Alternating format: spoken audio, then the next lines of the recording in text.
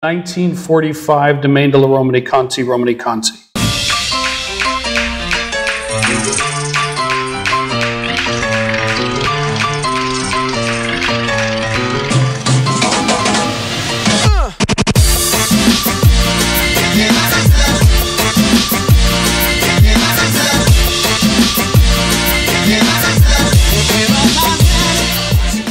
Hello and welcome. You're in for a treat today because I'm here with Warren Porter, President of IRONGATE Wine. They're Canada's premier purveyor of everything wine, from retail to storage to inventory management.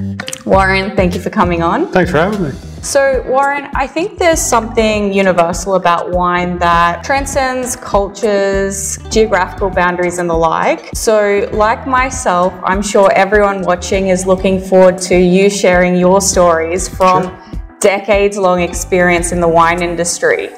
But first, I think it's appropriate that we uncork a bottle of wine since we're having a conversation about wine. Always better to have run around, if not a meal, a conversation for sure. So I'll tell you what I'm going to open up. This is a 2011 white Bordeaux. It's summer, so we're going to get off the reds for a little bit. We've got a nice chilled white Bordeaux. I really like white Bordeaux. This one I was mentioning I had found in Vancouver, and I really liked it. It's called the Les Hôtes de Smith, which is the second bottling of Smith on Lafitte. It's a Sauvignon Semillon. And we don't, in Ontario, get a heck of a lot of white Bordeaux, and so when I find them in my travels, I like to bring them back. This one I found, as I mentioned, when I was out west, and I really liked it, so we went around and found everything they had in these number of stores and brought them all home with us. So, hopefully you like it. And where would you say this wine bottle sits in terms of that natural progression of someone's palate, for instance? If the start is sweet and fruity? So I think this wine would fit across a broad range of palates because it's interesting enough for someone who's got a depth of knowledge in wine. It's terrific quality, but it's also, it's got enough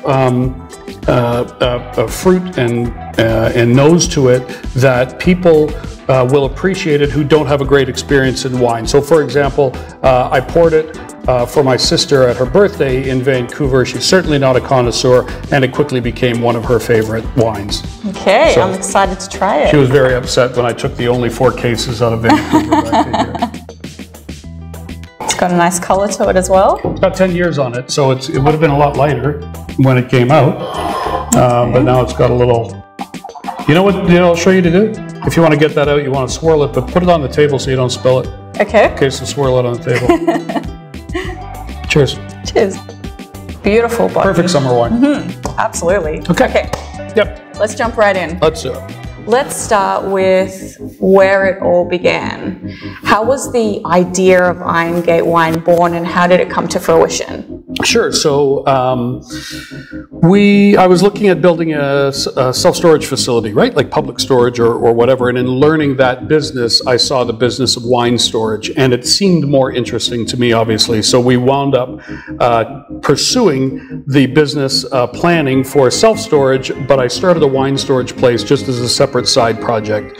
And then smash cut to 17 years later, and it's everything that we do. So when you're talking about storage, can you elaborate on what the ideal conditions are for storing wine? Sure. In terms of like temperature, humidity, light? Yeah, so wine is best stored at a stable temperature of what's generally agreed to of 12.7 degrees Celsius, dark, no vibration, and higher humidity.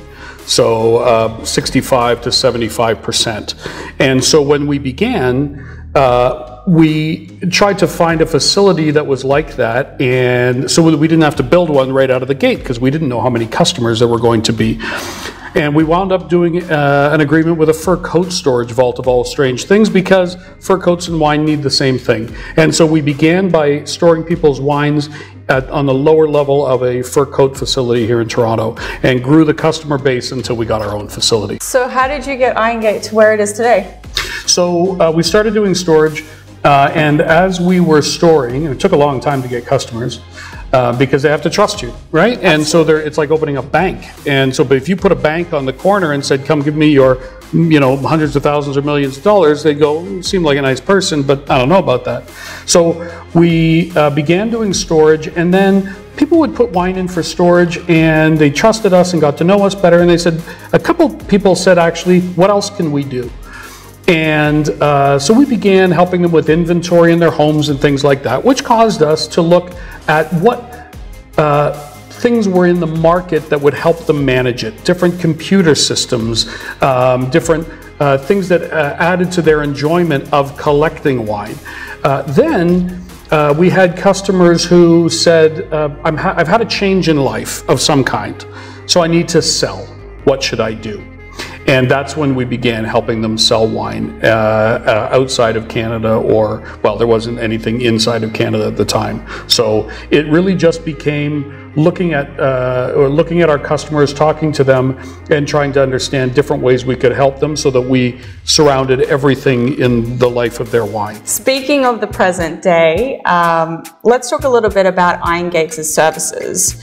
You have a hand in retail, storage, and inventory management. Can you tell me a little bit more about each service and what makes IRONGATE the industry leader in that space? Sure. So storage is exactly as you would think, right? You keep your wine in a perfect environment for us, which is a subterranean vault, or an environmentally controlled vault is the best way to put it. 2 in Toronto, 1 in Buffalo, New York. And so we store wine for people who store it because they've moved out of the country, maybe they're renovating their home, or they've taken their big home and they've sold it and they've downsized into a smaller condo. So they'll keep maybe 500 bottles in their condo, and we'll keep 1,000 bottles in storage, and then they just keep replenishing it all the time. So that's storage, and it's pretty straightforward. Through your inventory management system? Through our inventory system, yes. So either through the inventory system that we keep on hand, but there's also a home version of that inventory system that can manage the wine that they have in their home. And so, but if it's just stored with us, then they go online and they can see everything. They see retail values that we price for them. They see drink dates and tasting notes, and all that data is piled together so that they bring us 10, or I shouldn't say 10 cases because that would be too small, but let's say 100 cases of something.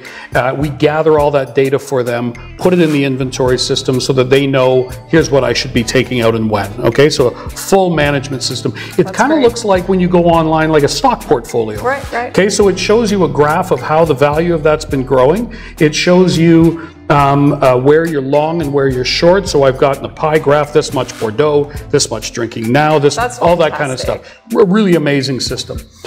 So that's storage. On the inventory control side, as I mentioned, it is that system that can be used in your home. So you don't need to store with us. Someone can go to your home, catalog everything, and it adds to the enjoyment of your wine, because some people really geek out on it. For sure. But the other thing that it does is it makes sure that you never have anything that's sitting in the back of your cellar that you've just forgotten about. We've gone in and that happens a lot. We got in catalog cellars and found wine that was really expensive wine. I'm talking multiple thousands of dollars a bottle, and it's long past its prime. And that's unfortunate because they just forgot about it, got shoved in a corner. So, so there's practical as well as enjoyment purposes from the inventory system. Then, if you're looking to sell a wine or a block of wine for a few reasons. You have too much. You are 70 years old, you've got 5,000 bottles, you're pretty good at math. You go, I drink 3 bottles a day until I'm 130, or maybe I'm just going to sell off some now. So I'm just going to keep the ones that I really like drinking, and I'm going to sell off the other ones. And that's very, very common. And so we'll do that. And depending on the type of wine and depending on your needs and your application, we'll determine where that wine is best suited. So the 3 places that could be are our US retail operation. So we would process the wine up here in Canada, ship it to Buffalo, New York, and sell it through IRONGATE.wine, which is our US-based retail operation. Okay, so that's one. Right. The second is for wines that don't traditionally sell as well in Canada or through retail, and you want the transaction a little faster, okay? Right. If I put it in retail, it could sit on the shelf for a little while. They don't usually sit for a long time, but you have wines that are very, very expensive, multiple thousands of dollars a bottle. And those don't do well at auction in Canada, and so we'll send those to Hong Kong, where we have buyers that will purchase those outright. And so that's another option, but that's really, really at the highest end of the scale, okay? And then the third option, which is a company that we launched just this year, is IRONGATEAuctions.com, which is based in Calgary, Alberta, where we have an auction license and a liquor license, which allows us to sell wine at auction in Canada. So those are the main services that we do. The other things that people come to us for that we don't do directly, but we know the best people in the business, is transport. I'm moving to California. How do I get my wine down there? All the paperwork and keep it safe and all that stuff. Or insurance, right? Who can insure my cellar at home? Or cellar building, right? Who are the best guys to build a cellar? I just built a brand new beautiful home on the bridle path, but it doesn't have a wine cellar. I don't know that exists. I don't think it does, right? No, it doesn't. Forget the bridle path reference. I built a brand new home someplace, and it doesn't have a wine cellar, or I want to expand my wine cellar. So who are the best people to do it? Because every company have their own unique specialty, right? Some which do very high-end, crazy, expensive, beautiful, some that do more utility. So I guess what I'm saying is that the things that we do, retail, storage, auction, etc., and where we don't do it, we know the best people in the industry who do it because we've been around a long time. So going back to your online wine auctions, you've already launched 2 successful, has it been 6 successful online wine auctions? Well, you're right in both counts. We've launched 2 commercial auctions, right, which are our own company for-profit auctions where people are selling their collections through us. Okay. And then we've launched 4 charity auctions where a charity goes out and solicits wine from their donor base, and then we sell it for them, and all the money raised goes to that particular charity. Okay. So right on both counts. And do you have one auction that's coming up, or? Yeah, we have one. There's one going on as of this writing that will finish on June the 8th. Okay. For Jazz FM. Then there'll be a hiatus for the summer where I'll let my staff take a break, because since the 15th of March until the 8th of June, we have done 6, which is a ridiculous amount of wine auctions, particularly considering we hadn't done one before the 15th of March. For sure. We get back into it in September, where we launch one for Big Brothers in Calgary, and then another commercial auction in September and another one in November. Okay, so for those watching that are interested in taking part, how can they go about doing that? Best thing to do is to go to IRONGATEAuctions.com and register. And if you're registered there, then you'll always get notification for everything that's coming up, everything that's happened, all the results, all that kind of stuff. That's the easiest thing to do so that you'll always know. We're going to switch things up a little bit, and we're going to end with a bit of wine trivia and Q&A. Oh, look at this. Okay, good. Now, the first segment, I'm going to get tripped up. You'll be fine. Okay, good. The first segment is called Pick the Wine. So they say that to become a wine connoisseur, there are 10 different regions and grapes that are a must-try. And what I'm going to do is name a region and grape, and you're going to tell me your vineyard of choice. A region and grape, and I'll tell you my vineyard of choice. Yes. Okay, producer of choice. Yes. Okay. All right, are you ready? Yeah, go ahead. Okay. Champagne. Which champagne? I mean, region. Obviously, I would take a Salon above all champagne. Old champagne. Okay. California Chardonnay. Marcassin. Burgundy Pinot Noir. Rousseau. Napa Valley Cabernet. I'm not a big Napa Valley Cabernet. I don't like a lot of Napa Valley Cabernet. You're probably going to have to edit that. I would say a Heights. Okay. Heights Cellars. Okay. Yeah. We'll smooth things over there. Yeah, please. Bordeaux. Chateau Palmer. French Chardonnay. A Burgundy Chardonnay would be a Cocherie. California Pinot Noir. Marcassin again. Chianti? Chianti, God, there's so many. I would probably take for a Tuscan wine, I'd take a Pergoletort. Barolo? Barolo, I would go with Borgogno. And Rioja? And Rioja, I would go with the Vega Sicilia. Okay, the second segment is called Word Association. So I'm going to name or describe something, and you're going to tell me your first thoughts in 5 words or less. Ready? No, but carry on. All right, 1992 Screaming Eagle. World record. So the reason I say that is because we just sold a bottle of that for $17,635, if I'm not mistaken, which is a record for that wine. That is something that I definitely wanted to make note to those who are watching. And we're going to open that up here today. I think that's incredible. No, we're not going to do that at all. Okay, next. Resveratrol. I'm sorry? Resveratrol. Resveratrol? Resveratrol. I don't know that word. So resveratrol is actually the antioxidant found in red wine. Oh, good God. I hire people that know the stuff that's that deep. Hey, look, there's a learning experience for you. Me too. Yeah. So, 17 years, I've never heard that word. Resveratrol, yeah. It's the antioxidant found in red grapes, and that's why they say a glass a day keeps the doctor away. Well, there you go. I didn't know that. Okay. Rudy Kurniawan, and he is the Indonesian that is most known for wine fraud and the subject of the movie Sour Grapes. So he was a tremendous palate and a very gifted person. He just used his talent in the wrong way. Yes, you are correct there. All right, Judgment of Paris. Judgment of Paris was the gentleman by the name of Steven Spurrier, who created a competition between French wine and California wine back in, if I'm not mistaken, 1974. 1976. And, oh, sorry, it was a 1974 Chateau Montelena Chardonnay that won, which is why I'm thinking 74.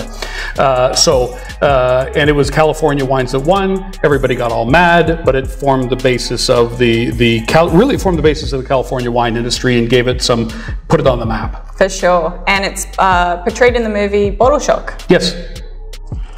Well, there you go. Okay. And finally, Petite Syrah. Drif. So Petite Syrah is a type of grape that's more common as a blend with a number of different wines. It's certainly made as a wine on its own, but it's more typical as a grape varietal that's a blend. Is that because of its like bold, dense tannins? Well, no, it just it certainly has that, but it's just it's more widely known as a grape that blends with something as opposed to a grape just on its own. Okay. All right, on to the wine trivia. Oh, Jesus. This. Don't hide your excitement. Okay, great. All right, this segment is what it is. I'm gonna ask you some... I didn't sign up for this.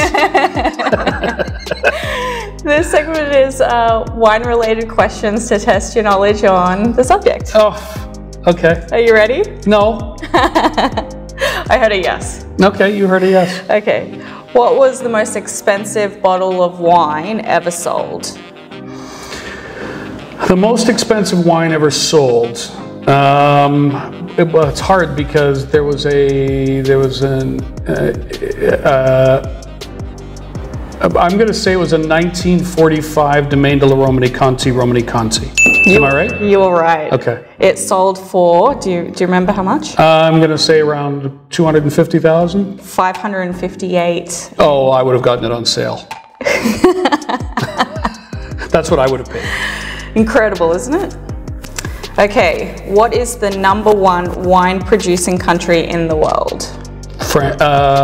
Wine producing in terms of total quantity? Yes, hectoliters. Oh, hectoliters. Well, I don't know. I'm just going to say it's between France and Italy, so I'll say France. It's Italy. Is it? Ah! It's Italy at 20.8 million hectoliters. Second is actually Spain at 20.2, and France is third at 13.8. Oh, there you go. Yep. Okay, so... It's like some kind of wine Jeopardy. You're doing good. No. Okay, which country consumes the most amount of wine in the world by volume? By total volume? Yeah. Oh, then I would have to think maybe the United States? Correct. Absolutely the United States. Okay. Approximately how many grapes go into a bottle of wine? I don't know. I honest to God have no idea. How many grapes? Yeah. I don't know. Wild guess. 100. So it's actually between 600 to 800. I'm thinking a little bottle. So I'm thinking of an airplane bottle. You see, you didn't coach that properly. Because I do, yeah, that's what I was thinking of. That's my fault. Yeah, it really is your fault. All right. How many grapes go into a bottle of wine? Who the hell does that? Well, you know. Okay. Now you do. I do, yeah. I won't remember it tomorrow, but I would do now. Okay. Which country invented the corkscrew?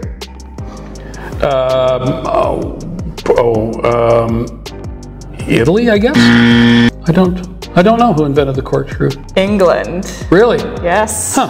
I wouldn't have guessed that. All right. Last but not least. Okay. The last segment. Sure. They're the personal questions that have actually come through from our viewers. Okay. So, FYI, there are no wrong answers, so don't hold back. Unlike the trivia? All right. What is your most memorable wine experience? Probably drinking. We went to Burgundy and cycled between the vineyards and stopped for lunch in one of the vineyards and opened a bottle of, I don't know or remember or care what it was, but it was that moment where you're drinking where the wine is from in a beautiful setting with my wife, and it was amazing. And so to me, it's rarely about that exact bottle, although it's often that as well, because we've had some amazing bottles with some very generous friends, but it's usually the experience as a whole. So that's what I would say it would be. What is the most expensive wine you've ever had?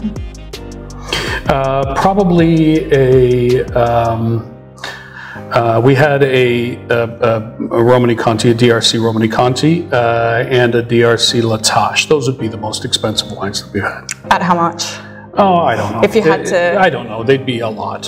Yeah, they're a lot. They're between $5,000 and $10,000 a bottle. Of all the wines you've ever had, which one would you pick if it was your last bottle? I would probably pick a white Burgundy. And I would, wait, why is it my last bottle? Well, it's Am I going to the gallows or something? Is it I want to know how this whole scenario plays out, because it could impact what I'm going to choose. Well, right? Like I want a white wine if I'm having the death penalty, but I would want a red. You see, you have to pair your wine with your last. No, I would say it would be a white Burgundy, and probably that would make it the best white Burgundy, which would likely be a Montrachet. And the last question, what is the most amount of wine you've consumed in a single sitting? Well, first off, are you my sponsor? Probably we did a tasting with some great friends on the East Coast, and I think over the course of the evening, we each would have consumed about 3.5 to 4 bottles. So that's hard. It takes a seasoned professional. I don't recommend that. Don't try that at home. I don't recommend that to the kids out there. I want to thank you again for taking the time to sit with me and share your wine and your stories. Now, in the spirit of sharing and in the continuation of the great theme, since vodka is your spirit of choice, I'd like to present you with a limited edition of this white grape Ciroc vodka. Oh, beautiful. Thank you very much. You didn't need to do that. No, my pleasure. If time wasn't a scarce commodity, we'd probably crack it open and keep going. Yeah, we crush this, right? Between now and 6 o'clock. No, that's beautiful. Thank you very much. That's very kind. with that said, how can people get in touch with you if they're in need of any of the services IRONGATE has to offer? Whether it's your online auctions, sure, your inventory needs, your wine storage. We have a lot of different sites and a lot of different companies, but probably the best thing to do is start with IRONGATEWine.com. And that talks about, that will lead you into the other businesses, and it will tell you about all the different things that we do. We're based in Toronto. You can call us. We can be emailed either at warren@irongatewine.com or any, and I'll if it's not me, then I'll make sure one of my terrific staff gets it and takes care of it. Well, there you have it. If you have any questions for Warren or myself, leave them in the comments. Don't forget to hit the subscribe button for your weekly dose of content, and I will see you in the next one.